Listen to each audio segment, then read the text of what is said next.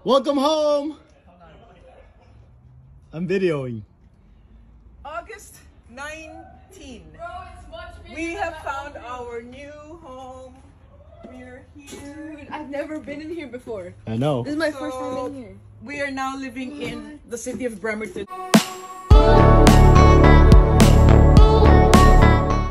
Jaya ibinahagi ang kanilang bagong bahay sa Washington. Matapos ngang masunog noong August 8 ang kanilang bahay, after 2 weeks agad na nakahanap ng bagong lilipatan. Hindi man kasing laki tulad ng naunang bahay na kanilang tinirhan, ay thankful ang buong Gotidoc family sa lahat ng mga tumulong sa kanila.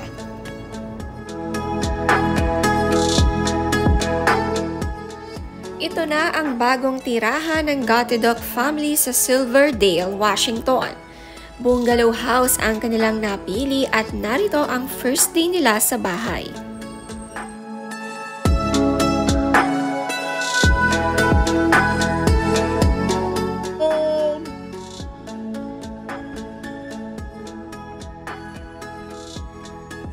Welcome home, family!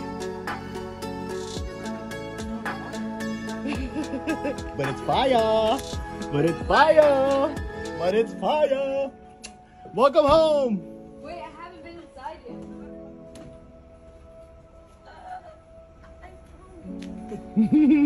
What's up? What's up, buddy?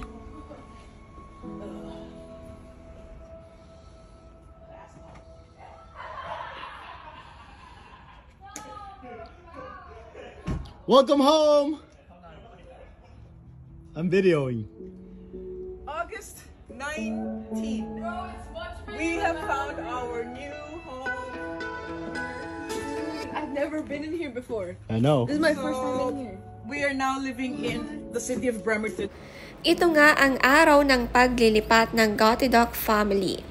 Masayang-masaya ang mag-asawa na Jaya at Gary na sila'y blessed pa rin kahit may nawala sa kanila. 2021 nga nang sila'y lumipat sa USA. Si Jaya at Gary ay may 2 anak na sina Sabria at Dylan. Kasama rin nila ang stepson ni Jaya na si Gav na kuya ni Sabria at Dylan. Maganda at very minimalist ang kanilang bagong bahay ngayon. Ayon sa caption ni Gary, "Praise Jesus! We are finally home. This has been a roller coaster week. Lowest lows and when your house burns down, but highest of the highs when God restores you. We thank each and every one of you that showed us love and support. We are blessed to have you all in our lives. This is our new beginning. This is our new season and this is our new home. Now the fun begins replacing everything we lost. God provides and He is faithful."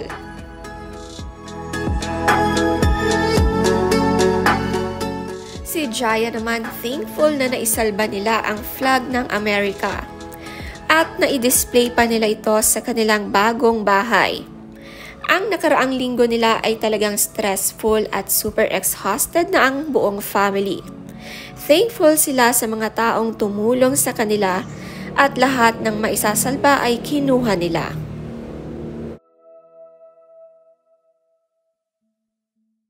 Masayang ibinahagi ni Jaya ang day 1 nila sa bagong bahay. Sabi niya sa kanyang caption nang lumipat sila noong August 19, "Day 1 into our new home. Thank you to all of you who help us through different ways. Your love, prayers, encouragement, and those who gave from the heart.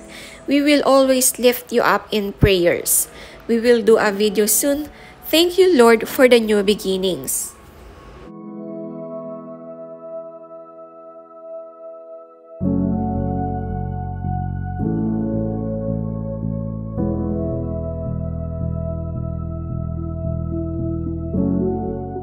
Dito nga madalas ang sayawan sa TikTok ng kanilang kitchen sa dating bahay.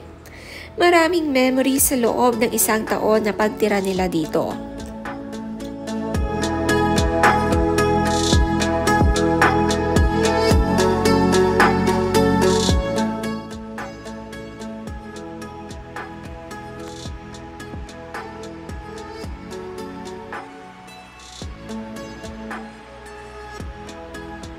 Si Kuya Gov nakapag-set up na ng kanyang bagong room. Halos wala na nga siyang naisalba dahil sa room niya nagsimula ang electrical fire ayon sa kanyang post. Pero kahit ganoon, thankful siya na safe ang buong family at walang nasaktan. Nakahanap agad sila ng bagong bahay. Hindi nga raw sila homeless, sabi ni Jaya. Houseless lang dahil silang magkakasama, home na nga nilang matatawag.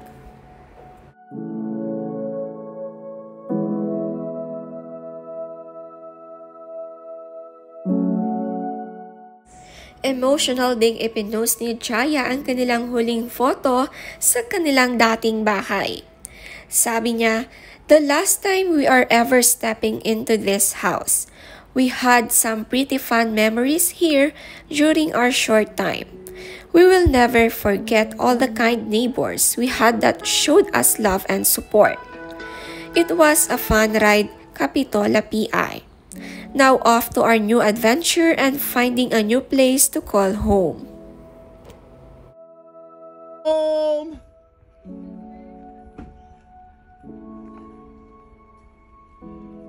Welcome home, family!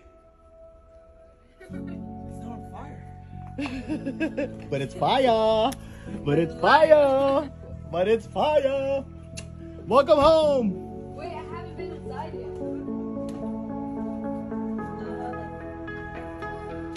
What's up, buddy?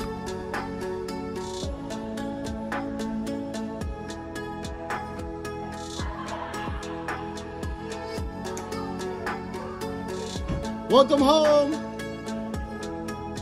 I'm videoing. August 19th. We have found our new home.